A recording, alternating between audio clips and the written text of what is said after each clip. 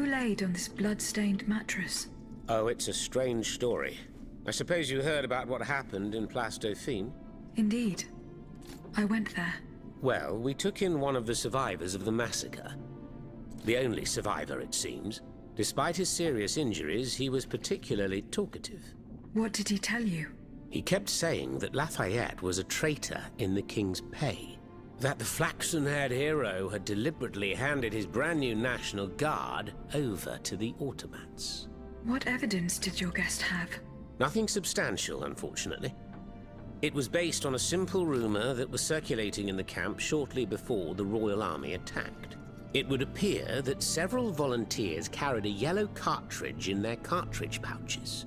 Most likely a subtle way for the conspirators to recognize each other.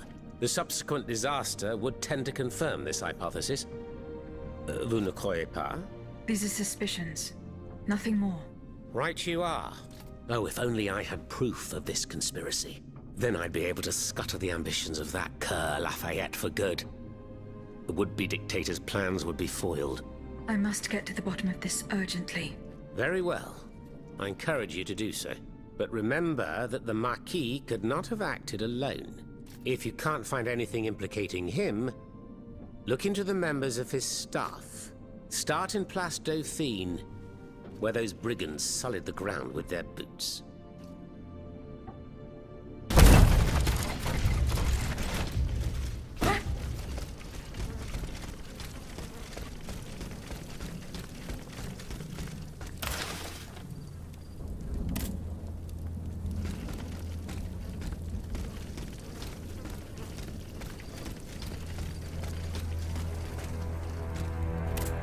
Cartridges. The conspirator's secret sign. There was most certainly a conspiracy. There's no doubt about that. But those involved shared the same fate as the rest of them. I should keep looking around Place Dauphine.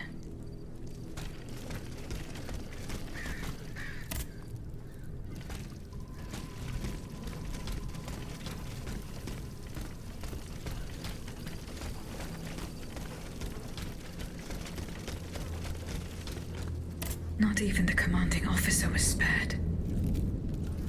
Lafayette didn't hand over his army to the king. This must certainly be Colonel Armand. I should keep looking around Place Dauphine.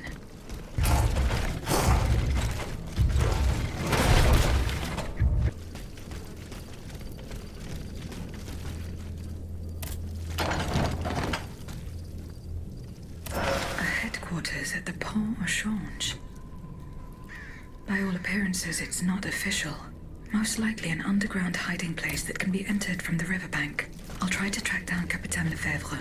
If he and his men withdrew to the Société des Amis des Noirs, he must have gone towards the Châtelet. It would have been a desperate move for certain. I doubt any of them survived the retreat. But now that I think about it, the padlocked door near the Pont au Change, could that be the entrance?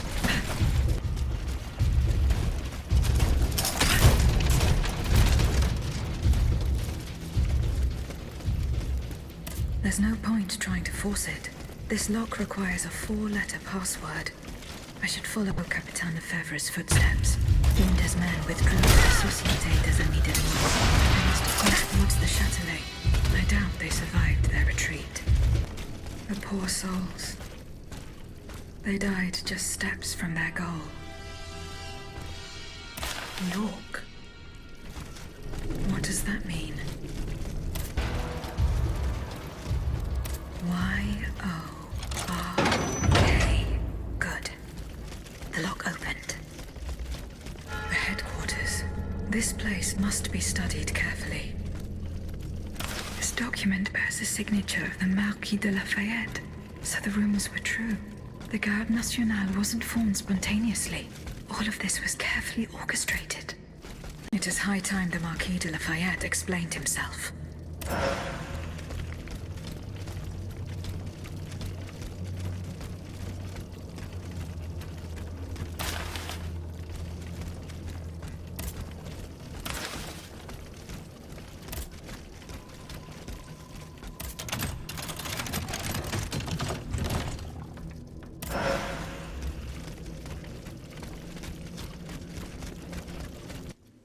Monsieur le Marquis, there is a most unfortunate rumor about you going round. Oh, just one, is there? You are accused of having delivered the troops who had gathered in the Place Dauphine over to the king. Calumny. This is nothing less than vile slander. Save your breath, General. The rumor is true. I can prove it. There's no point in trying to defend yourself. I know that you raised the National Guard for the sole purpose of taking command of it. There was nothing spontaneous about the uprising. Do you have any evidence to support your accusations? I do. I have the manifesto. Bon sang. Why resort to this manipulation? You must understand what I have done. I did for the good of the kingdom. I wanted to stop this massacre while protecting the Queen and the Dauphin. In the name of the people, Aegis. But an actual uprising of the people would have inevitably led to disaster. Only professional soldiers could organize and lead the resistance. Who were your accomplices? My brothers in arms, the brave men of the Régiment de Saintonge, veterans of the American War, men who at the Battle of Yorktown brought an empire to its knees. Alas, we gravely underestimated the enemy's forces. We thought we would face an infantry supported by a handful of machines, but an entire army of automats. It was unthinkable. Some accuse you of harboring a lust for power. The circumstances were to your advantage. These aspersions are all too familiar to me.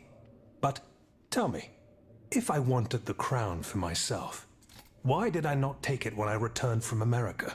When I had seasoned troops at my command, and the people sang my praises with one voice. No, that makes no sense. Though I readily admit that I do believe I am worthy of fulfilling an important role for the Queen, after her son is crowned. Lieutenant General of the Kingdom, for example. Or even, if circumstance requires, the Regent. Voila. Now you know everything. I haven't left anything out. However, this truth, if it were made public, would play right into my enemy's hands. So I ask you not to reveal anything I've just told you, and to give me the manifesto. C'est entendu, General. Here. Aegis, by doing this, you're not saving my honor. You're saving the future of the entire kingdom. Oh, and one more thing. Can you tell me where I can find my detractor? The one who told you the rumors about me? I cannot tell you anything, General. Oh, no matter. I will not let this serpent continue to vilify me. I shall get redress for these aspersions in the end. Do as you wish, General de La Fayette. General, there is an alarming rumor about you going around. Huh. Just one, is there? You are accused of having delivered the truth. Calumny. What is it? I cannot tell you that, General. No matter. It's of no importance. I know my enemies, and they are wasting no time. The day will come when I shall make them pay. Goodbye, Monsieur le Marquis.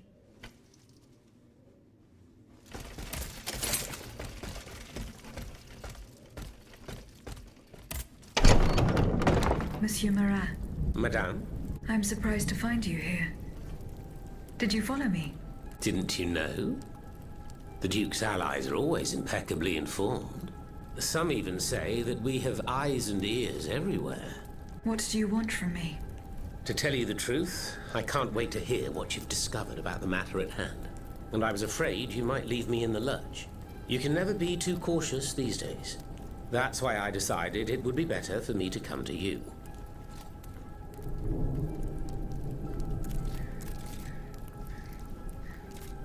You were right. Lafayette was behind this purportedly popular uprising. Aha! I got him at last. But he had no intention of handing his men over to the king. His goal was to raise an army and command the troops himself. It doesn't matter. These troops would have allowed him to crush the Patriots and set himself up as a dictator. He lied to the people. He lied to the Assemblée Nationale. His time has come. All I need is for you to give me the proof of his treason. I have no proof, monsieur. You will have to be satisfied with my word. Your word? What good is your word to me? Do you think I can convince people by repeating baseless accusations? Believe me, I have tried, but without much success. No, it's useless. I must admit defeat. We will have either the King or Lafayette, one despot or another. In either case, my fate is sealed. I will soon join the Duke in exile, and I will abandon my beloved people to their doom. I have no other choice. From Marat. Marat. It's always Marat. Nothing can stop that swinish mudslinger from slandering the most upstanding subjects in the kingdom. Ah, if I'd gotten hold of him, I would have ensured he loses taste for gossip, believe you me. Me, throwing the people to the wolves. What a foul accusation. I see the Duc d'Orléans' hand in this. A prince without a kingdom, but a master in the art of treachery. From exile, the wretch will stop at nothing to bring down the dynasty. He would go so far as to do away with the queen and her children, but I don't intend to let it happen. The day is fast approaching when I will make him pay. Goodbye, Monsieur le Marquis.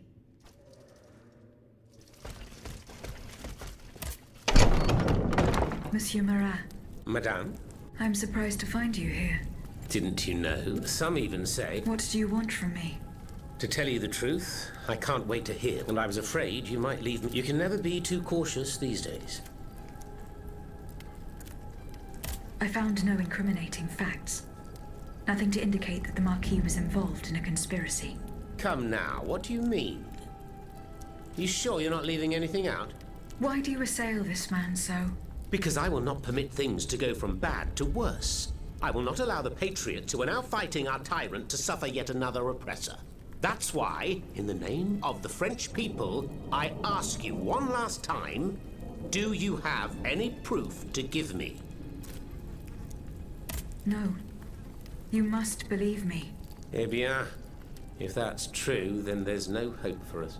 I must admit defeat. We will have either the King or Lafayette, one despot or another. In either case, my fate is sealed. I will soon join the Duke in exile, and I will abandon my beloved people to their doom. I have no other choice. No, General. You'll forgive me for choosing to hold on to it. In that case, my fate remains in your hands. Can you at least tell me where my detractor is hiding? The one who is spreading these charming rumors about me. I cannot tell you anything, General. Oh, no matter. I will not let this serpent continue to vilify me. I shall get redress for these aspersions in the end. Do as you wish, General de Lafayette. Goodbye, Miss...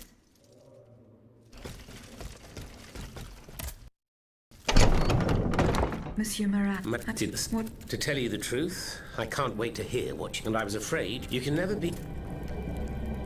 You were right, but his goal was to... It doesn't matter. He lied to the... All I need... Here.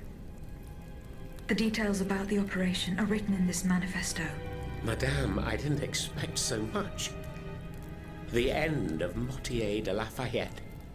The executioner has signed his own death warrant. I will now share these revelations with the people's representatives. Long live the Assemblée Nationale. Marat, ça par exemple. You're certainly a bold one. Monsieur, I have come to pay my respects. Mon pauvre ami, you must be out of your mind to come and defy those you so cruelly maligned. Maligned, you say? This remains to be seen, Monsieur de Mirabeau. I have here a document that its author has amusingly entitled Le Manifeste Henri V. It appears that the name Louis has fallen from fashion these days. Quiet, scoundrel, or I'll make you swallow your tongue! Come now, you wouldn't dare, my dear Mortier. Not when we're in such fine and plentiful company. Monsieur, in these pages, you will learn of the vast plot devised by the Marquis de Lafayette and his sinister conspirators. you will discover how our national hero orchestrated the so-called popular uprising that gave rise to the National Guard. Bon sang. Monsieur le Marquis. You will also learn that he has proclaimed himself General-in-Chief in the hope of making himself king in turn, and that it is his lust for power to which the patriots who fell in Place Dauphine owe their tragic fate. C'est incroyable. You must believe it, cher monsieur, because to add insult to injury, this tomfool was daft enough to sign his missive. Par tous les saints. If what Marat says is true, this is treachery of the basest sort. Well, Monsieur le Marquis, do you deny it? No, I don't. The loathsome Marat speaks the truth. I wanted to create an army that would be able to rid our kingdom of our anointed executioner, just as we freed America from England's choking grasp. I only kept it secret to avoid causing more chaos. Can you understand? You defied the people, Lafayette. This is enough to condemn you. So be it. You won't hear from me anymore. I leave the fate of the nation in the hands of the speechifiers and demagogues. I encourage you to say your prayers, gentlemen, for our end is near. As for you, rat, go back to the cesspit from whence you came. You should never have come out. I will gladly follow that order, General. Such is my pleasure that it will be your last.